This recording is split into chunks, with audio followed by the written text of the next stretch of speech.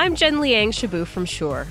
We're here in Soldier Field in downtown Chicago, working with the Axient Digital wireless system. Around the world, the wireless spectrum is getting noisier and more congested. Chicago is no exception, as you can see in this spectrum scan. Today we are going to show you how Axient Digital can significantly increase your confidence to operate in a variety of applications and protect against dropouts and other issues, even in a venue of this size. All of the audio you hear is coming from these receivers. We'll use Wireless Workbench to monitor Axient Digital's channel quality meter, which monitors the RF signal-to-noise ratio. For our first challenge, we're going to go to my colleague, Chris Lyons, who is way up in the stands. Live events today are using more wireless channels than ever, while the amount of available spectrum continues to get smaller.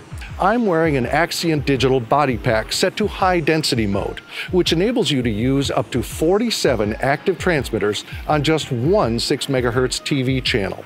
And even though high density mode transmits with a power level of only 2 milliwatts, it's still more than enough to cover even a large venue like this.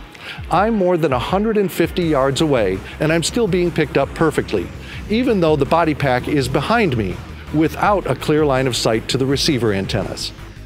Thanks, Chris. So far, we've been using 2 antennas with true digital diversity. However, many productions have complex stage setups that involve more than one area of the venue. So for our second challenge, we're going to move off the field and into the tunnels of the stadium. Quadversity mode allows you to attach 2 additional antennas to the quad receiver. We've placed 2 additional antennas at the front of the tunnel. Come follow me.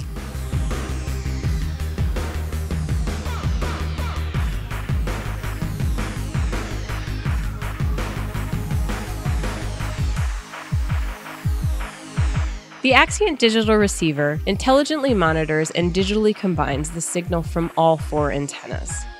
Quadversity can increase gain and signal stability across a single zone or extend the range into multiple zones, just like this concrete tunnel inside the stadium, where I am transmitting clean and clear audio. And now I'm going to send you to Michael Johns, the product manager for Axient Digital.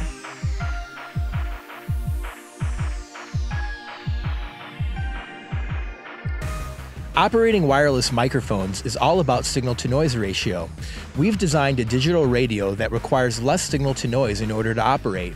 As a result, Axient Digital provides signal stability in a way that no other system can.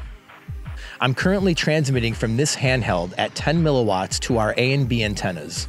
For our last challenge, we've identified a noisy frequency and tuned this handheld to transmit directly on top of it.